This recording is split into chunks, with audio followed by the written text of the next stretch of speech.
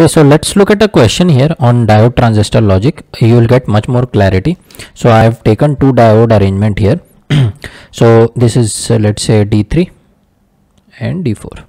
Okay, so 5 volt, 5 kilo ohm, 2 kilo ohm. This is a transistor. Let me call it as Q1, and 5 kilo ohm resistor. This is serving the application of that sucking the charge of from the base.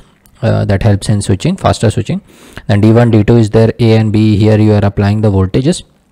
Now some quantities are given to you. For example, diode on voltage is 0.7 volt. VBE saturation is 0.7 volt. This VBE in saturation, when the transistor Q1 will be in saturation, your VBE will be 0.7 volt and VCE will be 0.2 volt. You have to calculate the power dissipation, okay, power dissipated by this circuit. Whenever you have to, so I'm solving now. So whenever you have to think of power dissipation, you have to think of two terms: supply voltage and supply current. How much supply voltage it is connected to and how much supply current it is drawing overall. Okay, so this is the supply voltage, 5 volt, right? VCC is 5 volt, and we have to calculate ICC, and the product of this will give you the power dissipation. Now ICC is what current? It is the supply current. Overall circuit, how much it is drawing. So I can write here ICC, right? This is something we have to calculate. Now if you remember, ICC is average of ICCH plus ICCL divided by 2, right? So this is the supply current when the output is high, supply current when the output is low. So we have to calculate these two quantities. Taking the average of it will give you ICC. If you multiply this with VCC, you will get the power dissipation. Now how you gonna calculate ICCH and ICCL? That is what I'll be telling you here is, first I am calculating ICCH.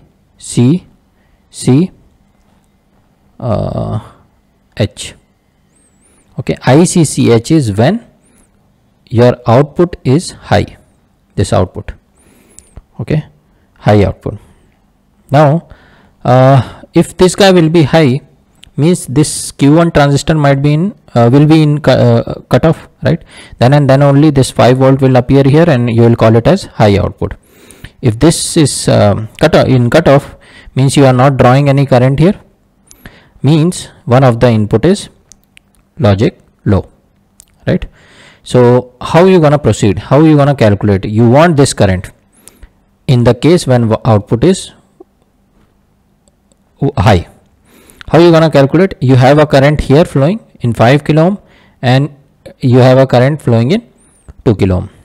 Let me call this current as IY because it is flowing in Y direction, and let me call this current is IR since it is flowing through a resistor. Okay, so how you gonna calculate these two currents? Just apply KVL. So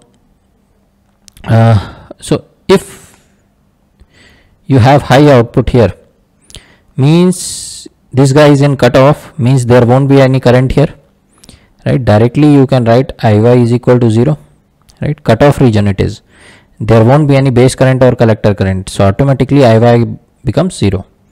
Now you just have to calculate the IR. How you gonna calculate the IR? So you what you do is you provide the path here like this. So any of the input or both of the input is 0, 0, 0, 0, 1 or 1, 0. This same will be the circuit. Okay, so 5 volt to any of this you will apply KVL. So minus 5 volt, here there won't be any current, 5 kilo ohm. I am calculating IR plus 0.7. I am taking that input is 1, 0.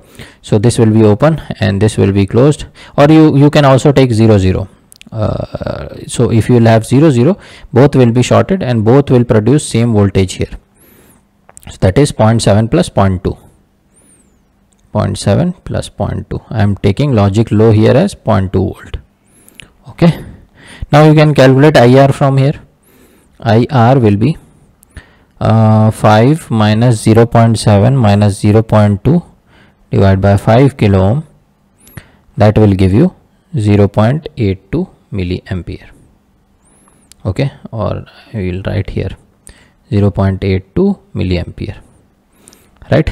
And IR is anyway, IY is anyway 0, IR is 0.82 milliampere. So you can write ICCH is equal to IY plus IR, that will give you 0 plus 0.82, that is 0.82 milliampere. Okay, so you have calculated ICCH. Now I will be calculating ICCL. Okay, so let me write somewhere that ICCH is 0.82 milliampere, right? Now I will be calculating ICCL when the output is 0. So what will happen? Again you have to calculate these guys. Now if the output is 0, means it is connected like this. So your Q1 transistor is in saturation, means it is drawing current from here as well as here. So both will be finite values. Here there won't be any current drawn. Okay, you can apply a KVL like this, from this 5 volt to this ground. Okay, so I can write minus 5 volt plus 5 kilo ohm IR plus 0.7 for this, 0.7 for this. So 0.7 plus 0.7 plus VB in saturation case is also 0.7, right? That is equal to 0. If you calculate, you will get IR. This is the only term it is unknown. So if you calculate, what will be the IR you will be getting? This is 2.1. 5 minus 2.1 divided by 5k, that is 0.58 milliampere. And if you will solve this, so you have IR. Now you can calculate the IY. So you can apply KVL like this. You have VC saturation here. The drop across this you have to calculate. You are already aware of 5 volt. Let me apply 5 volt plus 2k IY plus VC is 0.2 volt, that is equal to 0. So from this 5 volt to this ground I have came like this.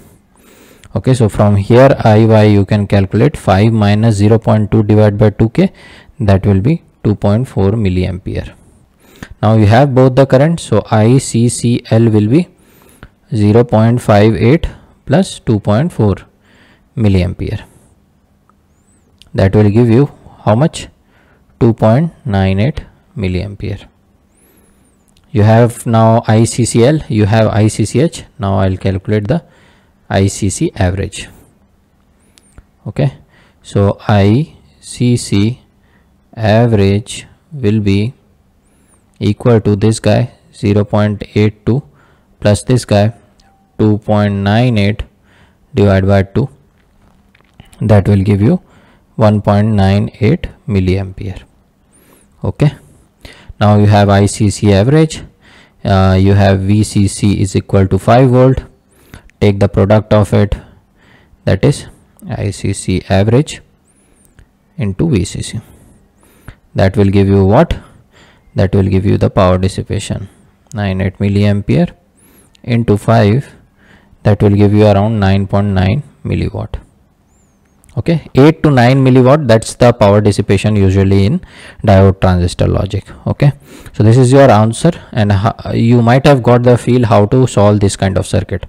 Okay, so this is one example, much more confident you might be feeling now. So this is the approach you have to follow. Okay, so this was diode transistor logic. Now I'll be moving to its next variant, which is called high threshold logic, which is exactly similar to this circuit. It's a variant of diode transistor logic only. Operation wise also it is similar, just with some tweaks. Okay, and we will see what characteristics will get better there.